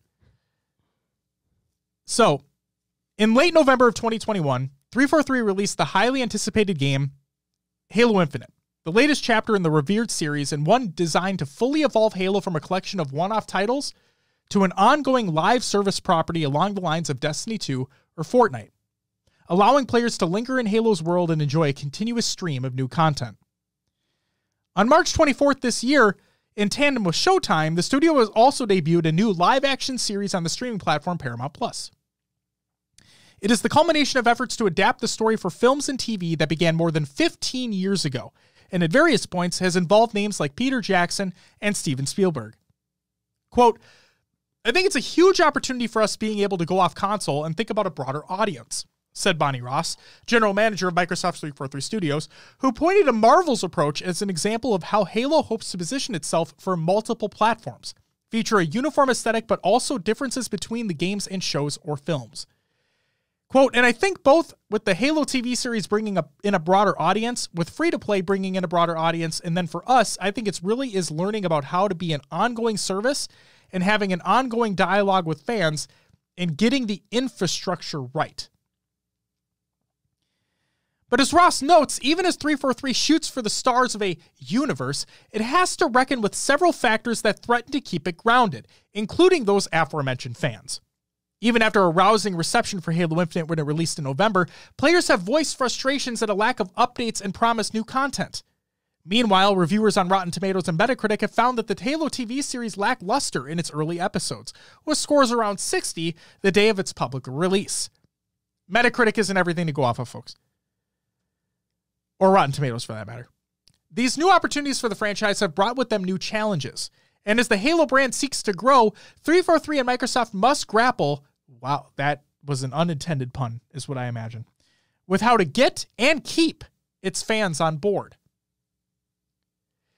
Halo's history. Ever since Microsoft acquired series creator Bungie in 2000, Halo has broken ground for the video game industry, with Master Chief quickly ascending to become the mascot for Microsoft's gaming ambitions. This stream is fucking crazy right now. We'll keep dropping. Yep. Regardless. Then a Mac-based game under development, Halo Combat Evolved was repurposed to serve as the launch title for Microsoft's new console. Its success helped shift the first-person shooter genre onto consoles and contributed to the Xbox selling a then record-breaking 1.5 million consoles before the end of 2001. Quote, when the Xbox launched, it wasn't a guarantee if it was going to be successful, said Ross. I would argue that Halo and Xbox together created that success, end quote. The animation and flexibility of the first game's multiplayer characters popularized a new genre of storytelling called machinima, using in-game engines and animations to tell new stories. South Park would use tactic with the game World of Warcraft to win an Emmy Award. Halo 2 revolutionized network console play, allowing friends to play the game together without sharing a sofa. Halo 3 brought player-created arenas and spaces with its Forge mode. This preceded by years the player-led creative revolution that was Minecraft, now also owned by Microsoft. When Halo 3 released in 2007, it became the most profitable entertainment launch in history, outgrossing Spider-Man 3's box office receipts that year. That's a, wow, fucking Spider-Man reference. Crazy. But for all those industry advancements, it was the game's details and stories that won over fans by the legion. The use of real-time graphics resonated with fans, but also with the game's makers, particularly Joseph Staten, the longtime writer of Halo storyline who got his foot in the door ahead of the first game's release. Both in-game and beyond, such as with the live-action web series Forward Unto Dawn used to promote the release of Halo 4, Halo's world began to grow to galactic proportions. But after the 2015 release of Halo 5 came a lull for the mainline games. It would be 3 years before 343 announced Halo Infinite at the 2018 Electronic Entertainment Expo, better known as E3. And 2 years later, at a similar event, 343 knew it had a big problem with Infinite. Halo's ambitions. The nearly 9-minute video hadn't even ended when the criticism began. Those watching the gameplay reveal for Halo Infinite's campaign were already filling the live chat with lament. They poked fun at the graphics. They questioned why this new game set to launch side by side with Microsoft's next-generation consoles looked so last-gen. The days that followed brought more outcry, with YouTubers commenting on the game's look and videos bearing all-caps titles like, "Why does Halo Infinite look so bad?" And the new Halo Infinite gameplay is getting tons of hate. Quote, "We obviously fell down with our sort of virtual E3 at the time," Ross said at the reveal during a July 2020 online showcase. The fiery reception from fans reignited old narratives about 343's handling of the series. When Bungie was spun off in 2007, Microsoft retained the Halo IP. Ross, then running production for all of Xbox's games, urged company leadership to keep Halo as an internal property. Quote, "I put a pitch together that kind of laid out the universe, the timeline, stories I thought we could tell, as well as noting that I really wanted to have all parts of Halo in one studio, because that's not how we did it before," Ross said. Quote, "I wanted it to be more like George Lucas in Star Wars, where we basically owned everything, whether it be TV or movies or games, and for whatever reason, back then they gave me the keys," end quote. It was a new opportunity, but a stressful one. Xbox gave the Halo franchise to 343, which had co-developed downloadable content for Halo Reach, Bungie's last Halo game. Though 343 also retained a handful of Bungie employees who had worked on Halo, fans voiced concerns that the franchise would suffer. The Infinite reveal reaction provided another such challenge. Internally, the critical reception of the gameplay footage confirmed what some 343 developers and executives believed as early as January of 2020. They were behind schedule. Delays, caused in part by the pandemic's work-from-home conditions, had set them back, and they would need time to catch up. Quote, "They, 343's developers, were just basically saying, this isn't a game that we're going to be proud of," Ross said. Following the reveal, Staten, who left Bungie in 2013, actually reached out to Bonnie and asked how he could help. He was readily welcomed back into the fold. Working with Sean Barron, 343's Director of Franchise Strategy and Insights, Staten pored over audience research. Quote, "What are those things that players really want to see in the game?" Staten said of the kinds of questions he wanted the research to answer. Quote, "What do they want to see us double down on? The things that are already good? What are the gaps that you see that we're missing that we really need to fill?" And we used that user research effort, combined with our own design and artistic expertise, to formulate a plan for what we're going to invest in, and importantly, how much time it was going to take to make good on those investments, end quote. Using the findings, Staten presented a plan for what they needed to properly deliver on the game's promise. And it called for delaying the game's release by a year. Ross relayed the plan to Phil Spencer, then head of Xbox, and asked for additional funding. In August, 343 announced the 12-month delay. Quote, "It was important to us as a team to actually bring Halo back to launch with the console, to kind of bring that whole moment back together," Ross said. Quote, "And it was an incredibly painful decision to delay because it would have been great for the business to be there. It would have been great for Halo to be there. But it wasn't the right thing for Infinite, and it wasn't the right thing for the team," end quote. Sidebar, Will, what did we say? They want to sell their box. They want to sell the box! With the game. With the game! And that would have sold more boxes. I mean, granted, they can't keep boxes on the shelf, so it is what it is. And meanwhile, Staten, Barron, and the rest of the 343 team got to work, making the most of their newfound time. Utilizing user feedback and other metrics, they revisited the aspects of the game that testers identified as the most important to them. They made the campaign's world livelier, allowing for more interaction between the player's Master Chief character and Marines he encounter around the map. They introduced the new grappling hook device, the Grapple Shot, earlier in the game, allowing players to feel more powerful. And they put ample polish on the game's graphics. Quote, "It was really refreshing to have a partner that was so passionate about the customer," Barron said about working with Staten. Quote, and getting that information from them and then using it to take those ingredients and say, these are the 5 things that are most valuable to that customer. Let's take the next year to polish the heck out of those things. End quote. Now, if you are looking at the show notes and you notice that those words are bolded, the reason why I bolded them is because, and again, I'm not trying to shit on anything. I'm just reading this, but it like struck a chord with me when that first statement is, it was really refreshing. It was really refreshing to have a partner that was so passionate about the customer. I don't want to dig too deep into it, Will, because I don't want to assume anything. But like, I can't help but feel in the back of my mind, did they not have other people that did? You know what I mean? Yeah. It was so refreshing. I'm not trying to put words into Barron's mouth. It's just when I read that, that's what I feel. In mid-November last year, 343 made another surprise announcement. The multiplayer mode for Infinite would release ahead of the scheduled December 6th release for the full game. And it'd be free to play, although we did know about that sooner. A year's worth of work later, the criticism gave way to applause. The game's average user score topped 8.1 on Metacritic's 10-point scale, the highest mark for any of the 343's Halo games to date. Ugly crying, Barron said. When asked about his reaction to the game's release, he was not alone. I cried. It was a very emotional. Multiplayer lead Tom French said, quote, I was just overly swept up with pride in my team and the game that we built, end quote. At a time when Halo's competition in the first-person shooter world was taking a step back, sales of Activision's Call of Duty Vanguard were lower than expected in 2020, and fans assailed EA's Battlefield 2042 for releasing in a buggy, unfinished state. 343 and Microsoft were starting to reclaim the genre's throne. But now, as 343 seeks to build on that success, its earlier gains may be receding. Halo's pivot to a live service model has come with some hiccups. The gripes from players began over a progression system that seemed overly long and laborious. More recently, players have groused about a lack of new content coming into the game and the delayed reintroduction of co-op modes and the game's Forge feature. A March update announced neither would be ready for the beginning of May as initially planned. Now, French is very, very aware of the complaints.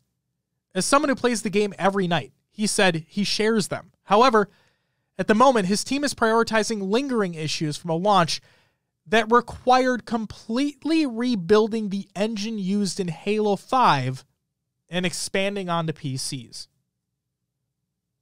Quote, we always talk about it as like putting it on the Hudson, right? French said, referring to the 2009 emergency landing of U.S. Airways Flight 1549 in New York's Hudson River. Quote, we landed safely. That's good. Now we kind of got to get the momentum going again.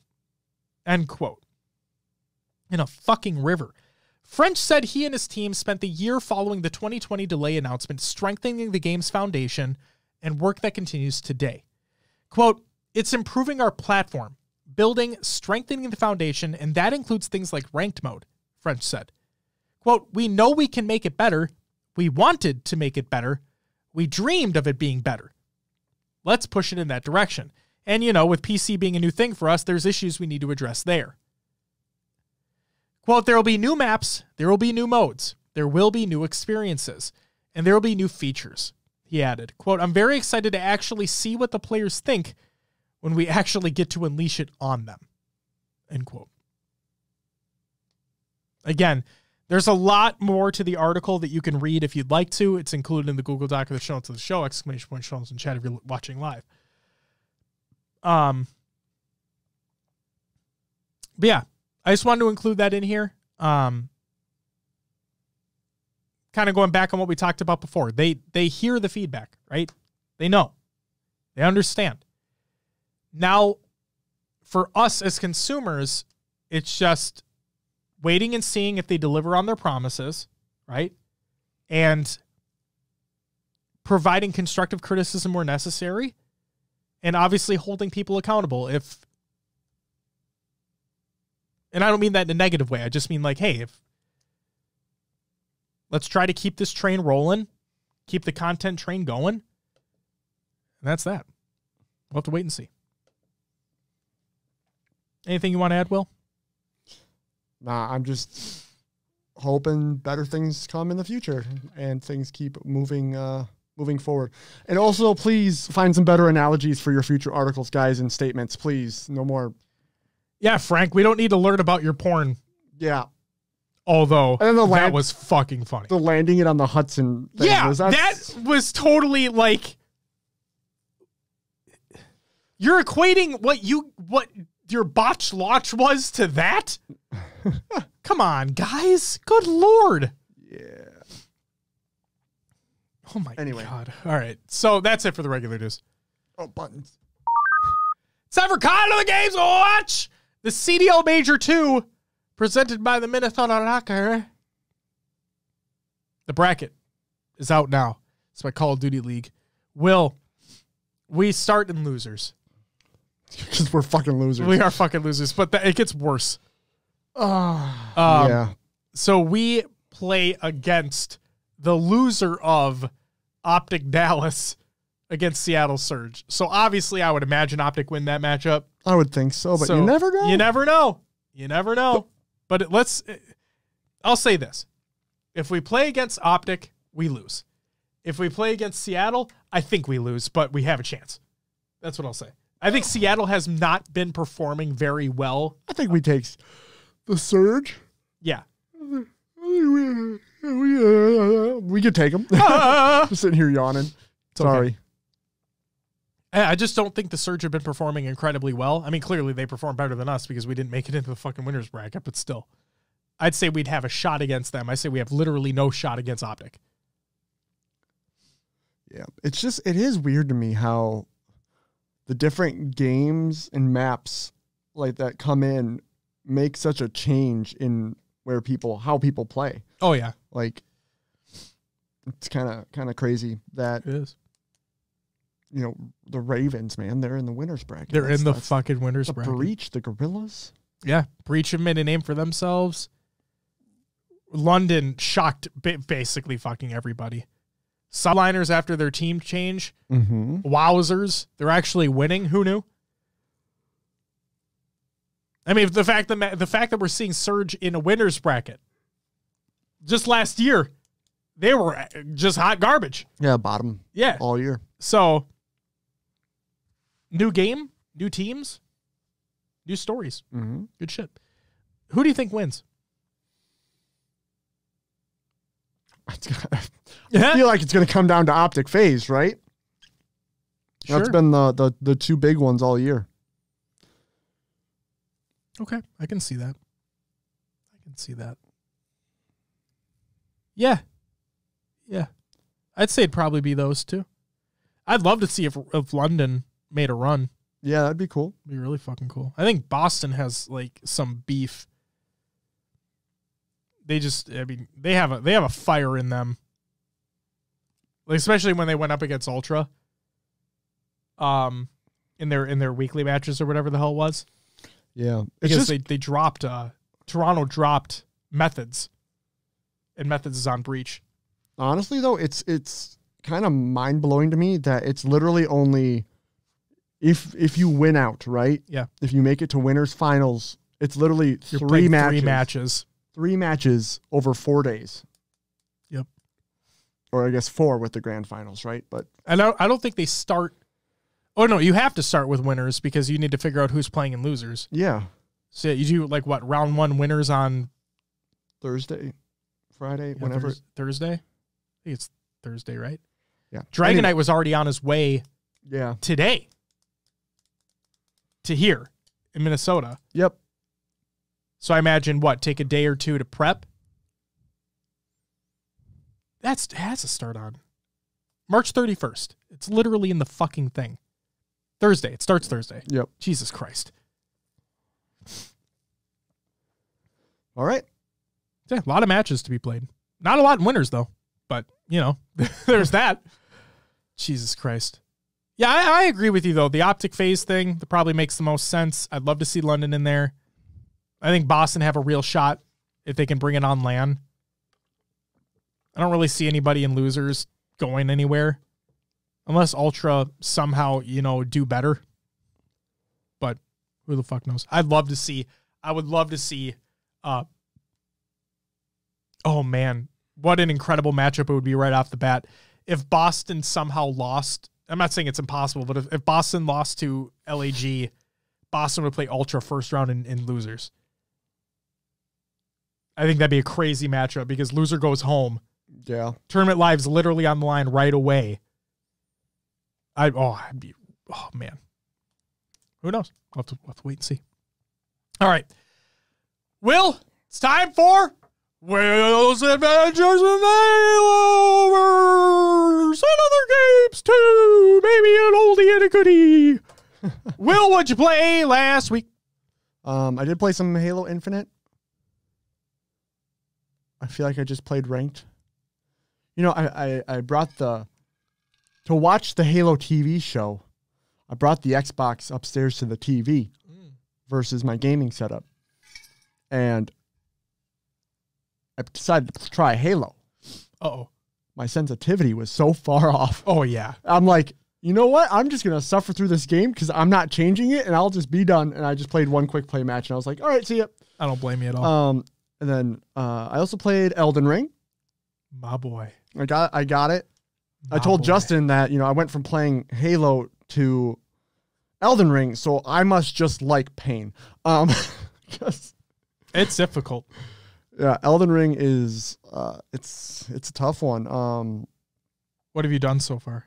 I've explored kind of southeast of where you start. Okay.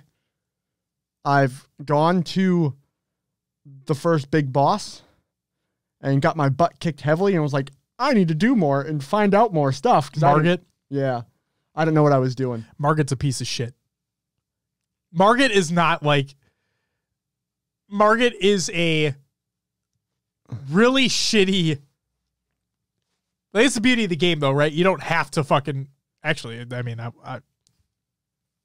you already know it. Yeah. You don't have to fight Margit. You can just skip. Like, you can literally run around the castle. Yeah. I feel like I gotta fight him to beat him. Oh, yeah. Like, to progress, obviously. It's just like, you don't... but you could just like, I don't like you. Skirt! Oh, man. But yeah. Okay, so you fought Margit a couple times. Yeah, decided to, wait a second. Because, I got him down to, maybe 20% health. Wow. A couple times, and I'm like, I'm not powerful enough just because, I was running out of all resources. Sure. And what build are you going with to start? Dex. I don't know. Just playing. What weapon are you using? A katana. Oh, okay. So it's a dex weapon. Yeah. Samurai boy? Samurai boy. Yeah, nice. I've been watching anime. I had to go in with the samurai. There you go. Katana, feel like I wanted that feel. You're going to go with the bleed build? Yeah. That everyone's talking about? Yep, the bleed build. Yeah, before that shit gets nerfed. So I'm just, I honestly don't know builds. I haven't watched videos. I'm literally just playing in the dark. I have a couple friends at work that play, and they're giving me little tips and whatnot, but not giving too much away. Yep. So that's been fun to actually have people that are teaching me a game versus just learning from videos. No, I hear you. It's in Elden Ring is Elden Ring is an incredible video game. And this is coming from somebody who doesn't typically play the Soulsborne titles. Bloodborne was the one I spent the most time with. But this game surprises you at every single turn. And I mean that. It'll literally surprise you at every single turn. I was talking to a coworker as well about it. He beat it. Yeah. And I watch a lot of streams about it. So a lot of things have been, I've purposely spoiled myself on things. Oh, yeah. I've seen the whole final boss fight. Right. But at the same time, this is how crazy this is. Even though I've watched people stream it, I've seen areas, whatever it may be, that's not even it seriously feels like crumbs. Yeah. Compared to what is in the game. I'm not kidding. You think when you start the game, you're like, this map's pretty big. Then you go to another area and you're like, oh, this game's way bigger than that. And then no, it's way bigger than that. Yeah. It's remarkable. It's honestly remarkable. Yeah. I don't know. It is also a very beautiful game. Yes. I took a couple screenshots. So I like walked up, and there's a big thing. I'll just say, I'm not going to describe what it is. I don't want to ruin it, but there's a thing just walking across the field in the distance, and I just stop. Oh, the mausoleum. What the fuck is that? I took a screenshot. Kind of like started inching towards it because I didn't know what it was. I didn't know if it was friend or foe. Walking towards it, and I get attacked by a few things. Kill those. I creep up to it, and I slash at its leg a couple times. And I'm like, oh, I'm not doing damage. I'm out of here. Like this. Elden Ring does so much with its environmental storytelling as well, and teaching you without telling you, right? It does a really, really good job of there is a very basic tutorial at the very beginning of the game. You can miss it. Yeah. You can skip it. Yep. If you want to. But if you don't, it's a very basic, like, this is how these games work. Cave of Knowledge. Yep, the Cave of Knowledge. It's literally, this is how this game works, right? Very basic. But it gets so much deeper from that point forward. Every little thing. It's seriously, I've poured over like videos, streams, whatever it may be, just because I'm so interested in how people are playing this game, the builds that they're using, what they're experiencing when they see a specific thing for the first time. It's an experience. It's an experience unlike any other right now in games. So I'll just say this. If you, as a game player, have never played a Souls title before, or don't think you would enjoy a Souls title, give it a shot. Yes, the barrier to entry is $60 depending upon the platform that you're on. That's shitty. But platforms typically have a refund policy if you only play for a certain amount of time. I know Steam does. I think it's like 2 hours and you can refund it for full. Yep. And the PC port is performance-wise hit or miss. But it's, as weird as it is to say, it is the most welcoming Soulsborne title, because you're not forced down a specific path. In all the other games, Sekiro was starting to get away from it, even though it had a linear path that you would go through overall. Soulsborne titles typically have a linear path that you go through, and you bash your head against a wall, against a boss multiple times in a row, or a room, or whatever it is, until you can progress further, right? Or just stay in one area, farm up, and then continue on. In Elden Ring, you don't have to do that at all. And the game encourages you not to. The game encourages you to move, to explore, to find things on your own, to be curious. And what? Oh, sometimes being curious can get you royally fucked. But right, but that's the thing too, is that the intention of the game and the creator of these titles has said so. The intention is for it to be difficult, is for you to die. Because the point is you learn. Every single time you learn, every single time you die, you learn a little bit more. Whether you made a mistake, whether you're learning an enemy's pattern, whether you jumped off a ledge, whatever it is. Did you fight the crabs in the starting area? I fought crabs. Because only one is there, right? So it's kind of spoilerish, I guess. Go ahead. Because there's a pond, right? Yeah. And one big crab's chilling there. Yeah. I went and fought it. Okay. And then I was like, there's little baby crabs here. I need runes. I slashed the baby crabs. Uh-oh. 2 more big crabs come out of the pond if you do that. Oh, shit. So, I'm just sitting there fucking running for my life if I'm getting chased by giant crabs. Oh, my God. No, I just fought a group of one big and a few small, over on a beachfront. So not in a pond. I think I know what you're talking about, though, because I've just ran past it every time. Yeah, because you don't need to go down there. There's nothing there. Is that the same? Oh, okay. So that's not the same, lake area that has the dragon in it? Have you come across that yet? Nope, not there yet. Okay. There's a lot of shit in that video game. Yeah. It's fucking rad. Elden Ring, I'm not kidding, guys. Seriously, even if you think you were not a fan of these titles and you never played one before, I think you owe it to yourself to give this one a try. Hell, wait for it to go on sale. I don't fucking care. Just give it a try if you can. And I'll say, like, when I play open world games, I do very linear things. Like, I want to progress the story. Like, that's what I'm really there for. Yeah. You can't really do that in Elden Ring because, like, I fought Margit way too early. Mm-hmm. But that's the beauty. Like, once you get to that point and you're just bashing your head against the wall, I was like, okay, time to turn around and go find some other things to level up and then come back to this. Right. And even in Limgrave, which is the starting area that you're in, there's so many hidden things. Mm-hmm. I haven't found them all. I know that.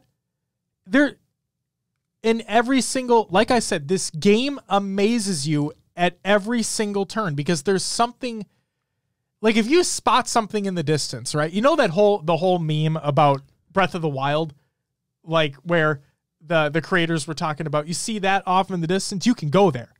Like you see that mountaintop, you can go there. In Elden Ring, that's literally it. You can go basically anywhere you want. You may get fucked, like you said, along the way, but you can go anywhere you want. And then there's hidden things. Dude, it's fucking insane how big that game is.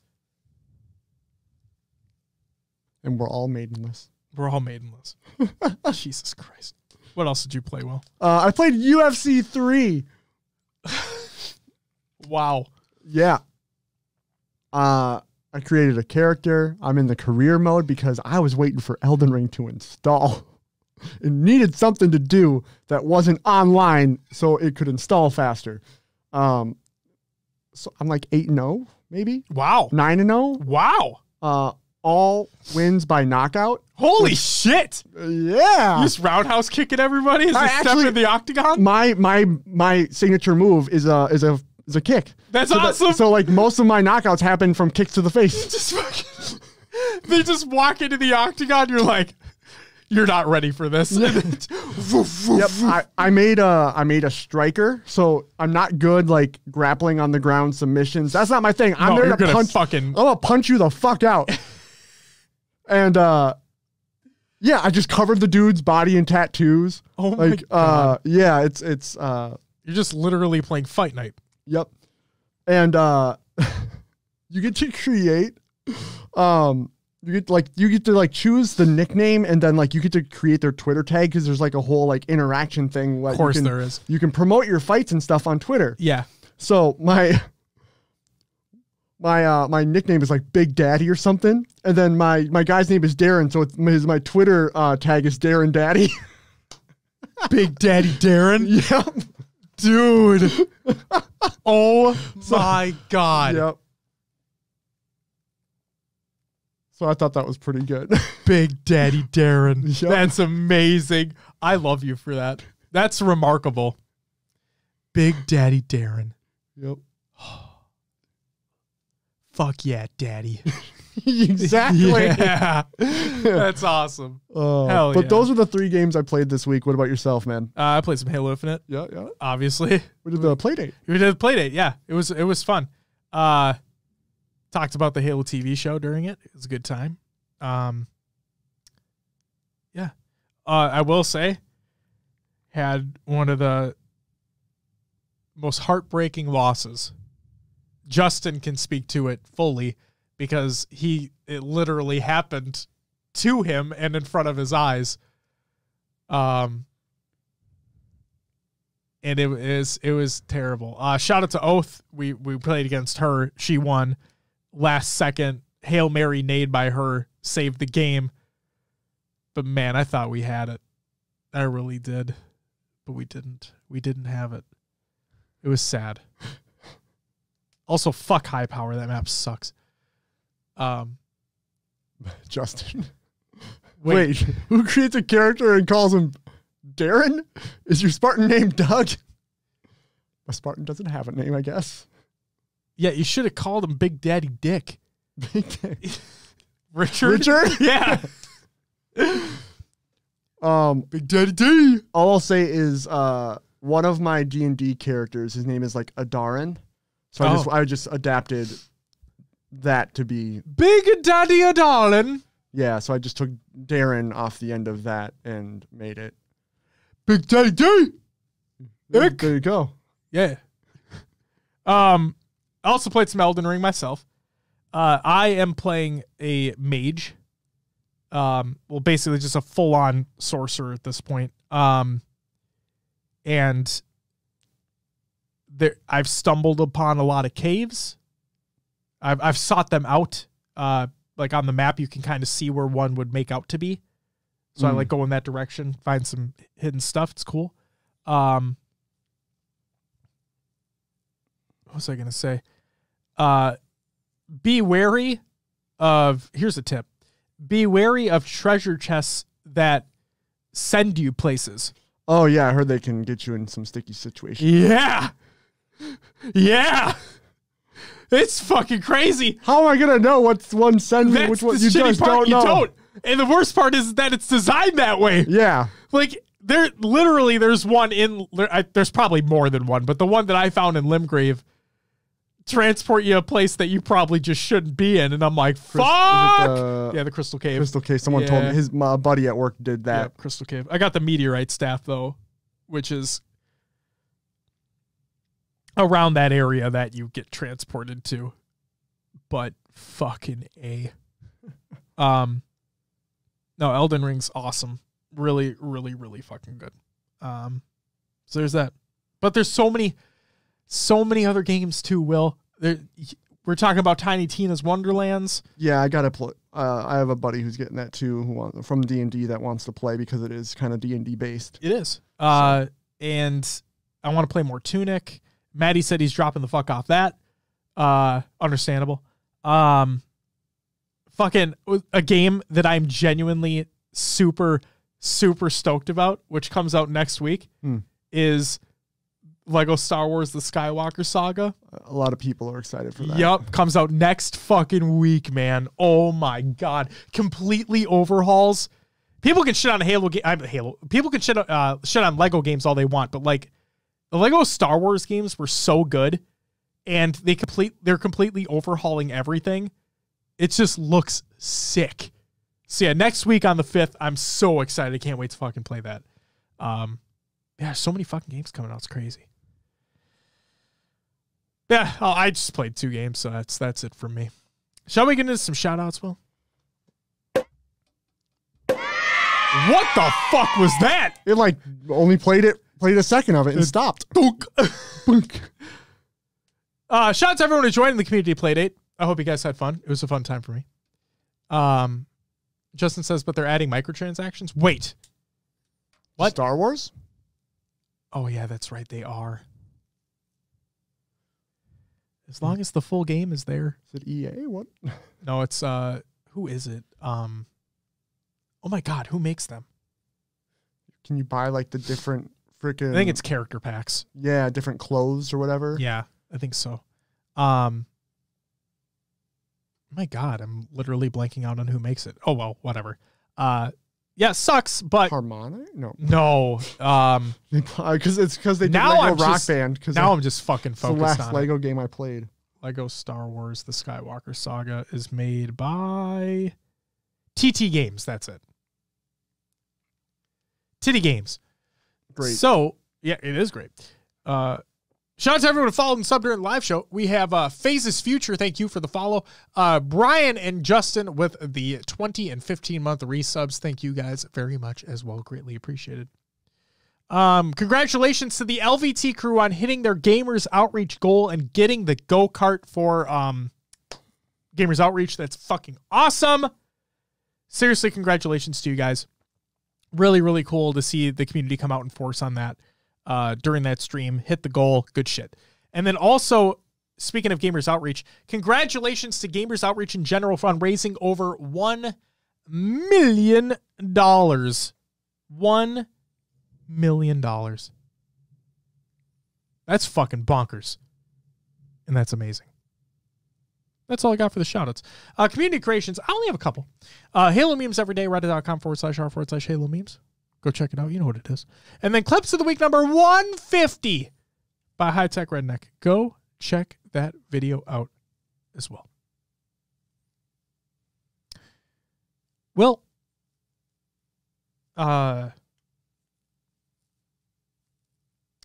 so pornography. I'm just kidding. That's all I got for the show. Get that analogy out of there, man. Therefore, would you mind plugging the show? If you'd like to listen on podcast services, search for HCS Pro Talk. We are on iTunes, Podbean, Stitcher, Spotify, and others as well. Pocket Cast.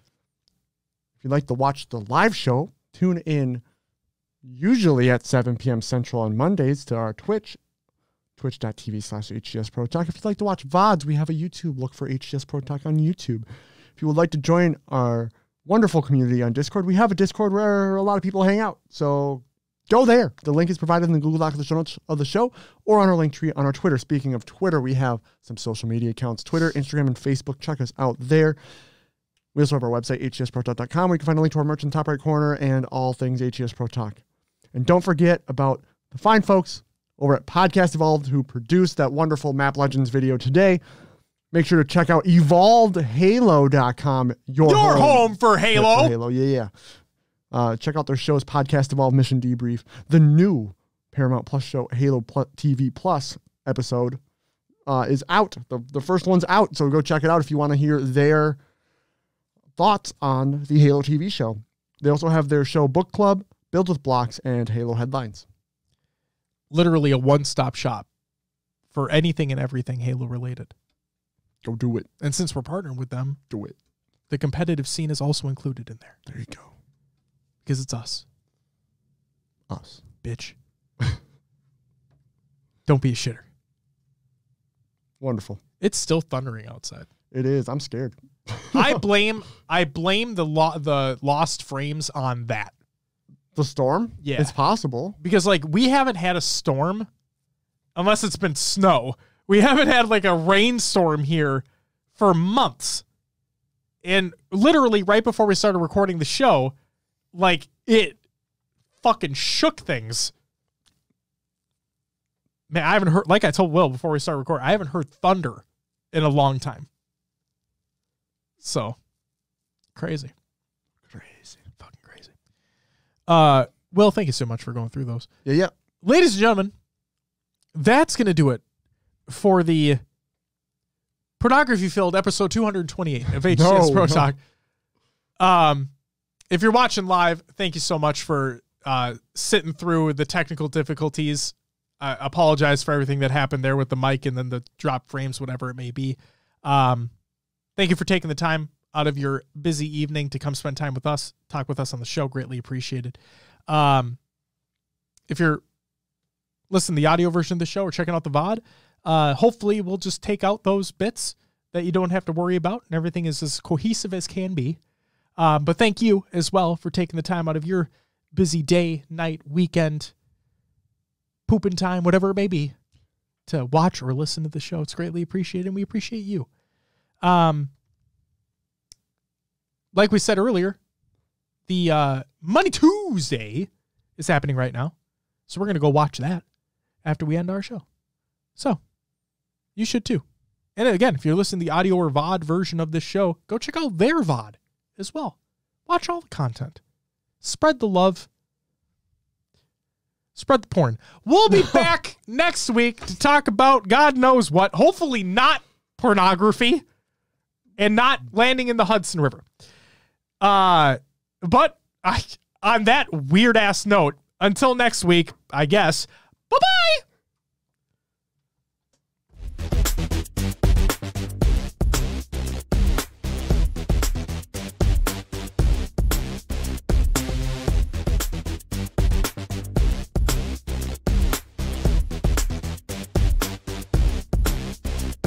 You know it when you see it.